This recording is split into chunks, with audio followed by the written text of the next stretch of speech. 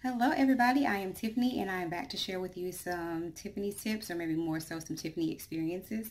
So in my last video I touched on my labor and delivery experience, and also my postpartum hemorrhage experience and what that was like to go through that. So if you haven't already, you can check that video out. So this week I'm going to talk about me being a carrier for something called Alpha Thalassemia. So Alpha Thalassemia is a blood disorder. I'm looking at my notes real quick because I know what it is, but sometimes trying to say it when you're thinking it versus looking at it is a lot easier. So Alpha Thalassemia is a blood disorder that reduces the production of hemoglobin in the body. Okay, so growing up I always thought that I had the sickle cell trait. I was told I had the sickle cell trait. You know, I always had issues with my iron, so I was supposed to take an iron supplement, but I was not consistent in taking it like I should have been. I was considered to be anemic, right? So when I found out I was pregnant with baby girl number 4, you know, they ask you all your history and all the good stuff and they do blood work. So I was telling them, you know, I'm pretty sure my iron's going to be low. It's always low. I have a sickle cell trait, right? So my blood work comes back and they're like, no, you don't have a sickle cell trait. And I'm like, I don't. Number one, I'm like, okay, why hasn't, I've had 3 babies prior to this and I tell them all the same thing and no one's ever told me that I don't have the trait. So I don't have the trait is, okay, what do I have, right? It's just affecting my iron. You're making it so low. So they're like, we're going to do some additional testing. So I'm just like, okay. So they do the additional testing, probably like maybe 4 days go by and they call me and they're just like, okay, well, like we said, you know, your blood work and everything came back normal. You don't have a sickle cell trait, but you do have something that is called Alpha Thalassemia. You're a carrier for it. And I'm just like, whoa, okay, what is that? And how is it going to affect me? How's it going to affect baby? So just like, oh, it's nothing you should really be worried about right now, but we're going to go ahead and set up an appointment for you to see a genetic counselor. Y'all, okay, listen. When they say see a genetic counselor, I just automatically just felt like something was wrong. You know, I've never had to have genetic counseling before. Like, and you can't tell me anything over the phone. You got to set an appointment to come in. I'm just like overthinking, and my anxiety is like at 10. So I'm just like, okay, let me calm down. I'm in the medical field. I got doctors at my disposal. Let's ask questions, right? So I'm asking them. I'm like, y'all, look, I got a phone call. They said I'm a carrier for Alpha Thalassemia. What is this? I've never heard of it before, right? So just like, you're spazzing out for nothing. It's okay. It's common. Like they said, it's common amongst African Americans and people of Asian descent.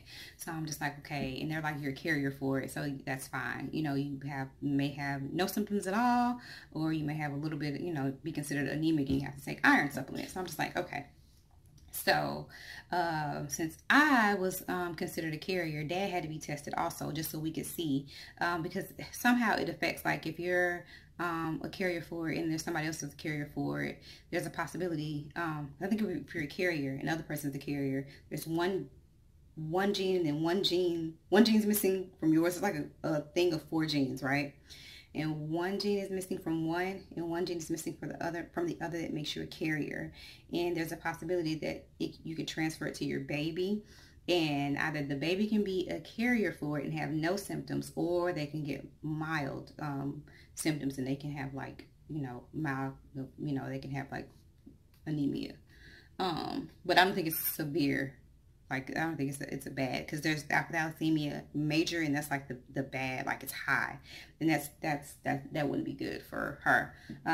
Babies who are affected with the Alpha Thalassemia that's major, it's called fetal hydrop syndrome, and those babies usually don't make it. Like, they end up either stillborn or they die soon after birth. And so with us being carriers, we didn't fall into that category. Like they said, we didn't have anything that we needed to worry about. So I was like, okay. So yeah, Dad ended up being a carrier. I was a carrier, and they were just trying to prepare us, like, okay, baby girl, when she gets here, she's gonna probably be a carrier, and she either will have no symptoms or she'll have mild anemia. So I'm just like, okay. So we continue through the whole pregnancy and everything. I'm taking my iron like I'm supposed to, and they're checking it consistently just to see where it is. And I know before I delivered her, they said it was doing really, really good. It wasn't as high as, it wasn't considered normal, but it was good for me considering it had been so low during the whole pregnancy. And another thing I'm wondering is, I've had 3 babies before this, right? Why haven't any of the other providers said anything to me about this? Like, they did the same blood testing. You know, I told them all, okay, I'm a carrier. Oh, well, not a carrier, but I have the sickle cell trait. But none of them took time to whatever. It just, I was like, wait a minute, you know, this is baby number 4 and I'm just not finding out about this. What the heck are my other providers doing? Makes you wonder, huh? But so anyways, I end up having her, and of course they have to do like the newborn screen. So they do the newborn screen, all that stuff. They check her for jaundice, you know, all that good stuff. And so when I took her for a 1-month appointment, the pediatrician had got her results and everything over from the hospital. And they were like, so we're going to give you this paperwork. And everything came back normal, except for her hemoglobin Bart's, or the Alpha Thalassemia. She's a carrier for it. And I was like, oh, okay. So now what are we going to have to do? So they were just like, you know, at 4 months, we're going to do blood work. And then again, at 6 months, we're going to do blood work. And we're just going to see where she is to determine whether she is anemic and if we're going to have to give her an iron supplement also. But they say the worst case scenario, that she's just going to be anemic like I am and going to have to, you know, have an iron supplement. So that was just my story on that. I'm doing well. Baby girl's doing well. Everybody's, you know, doing well. If you haven't had a chance yet, like I said, go back and watch my last week's video. But also check out my blog that I did. I had another parenting pregnancy site hit me up.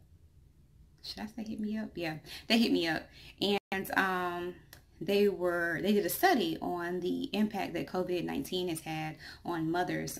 There is, and the site is huggable.com. I'm not going to say the person's name because I don't know if they would want me to, but there's someone that works for that company, and they hit me up and they were just like, hey, we feel like your readers and your audience would be interested, you know, in this survey and the study that we did on how COVID-19 has impacted their relationship with their children. And come to find out that it's had positive impact. More and more mothers have been able to spend more time with their children. Even mothers who work full-time have had more time to spend with their children. And so I did a blog about that. And I think I'm going to come back next week and do a video on it. Like I said, I did a blog, but I can do a video also. I kind of think, you know, doing both is helpful. You got some people who like to read, some people who like to watch videos. So I think I'm just going to probably do both. Well, I've already done the blog, but I'm going to come back and do the video as well. And I can say that I do agree. I feel like that this whole pandemic has had a positive impact on myself and on the way that I am parenting my children. I feel like we've grown closer. Not to say they don't get on my nerves, because they still get on my nerves, but I feel like we've grown closer. I feel like our conversations are better. I feel like I understand them more as individuals. And like I said, I touch on that in my blog, but I'm going to also come back and talk about it in next week's video. So if you could, please like, comment, share, and please subscribe, y'all. Subscribe to my channel. I feel like I'm begging, don't I? Subscribe to my channel, please. But yes, that's all I have to say for this week. I'm going to get out of here. I have some things that I need to work on. Thank you so much for watching, and I hope you have a good rest of your week.